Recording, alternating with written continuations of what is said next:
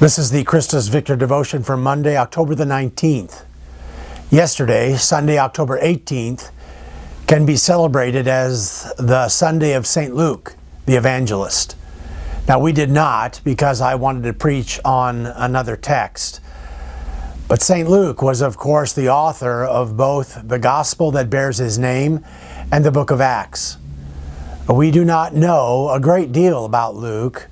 We know that he was not an eyewitness to the ministry of Jesus, but that he interviewed many eyewitnesses to tell the Jesus story to many.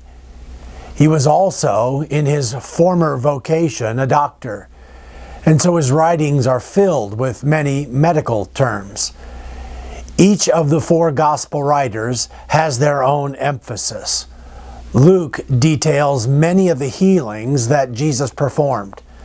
Perhaps his vocation of doctor led him to such a focus. Luke writes for the benefit of the church.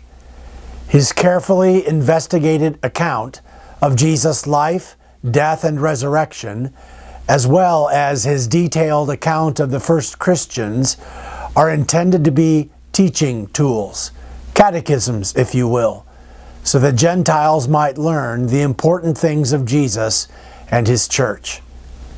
You and I need such teaching, as does every generation of the church.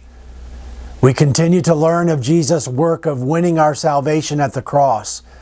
We pass that knowledge on to others so that they might know Jesus' love and forgiveness. That is what Luke did.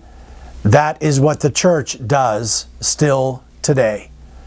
Please pray with me. Heavenly Father, thank you for the inspiration of St. Luke and the other evangelists. Teach me of Jesus. Use me to reach out to others with the good news of salvation. In Jesus' name, amen. We'll see you tomorrow.